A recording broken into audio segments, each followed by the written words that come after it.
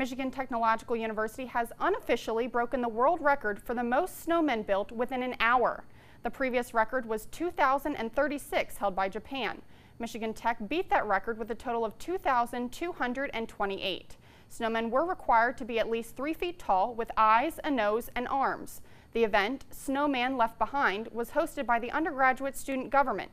Hundreds of students and community members showed up to help make this record possible, but not without complications. It was a little cold today, so a lot of participants were kicking at the snow to get big chunks out from underneath and just building upon them. We had to have 3 separate balls for every snowman so that they would count, and so that was a challenge because the snow wasn't super packable. All of the evidence will be submitted to Guinness World Records to make the new world record official.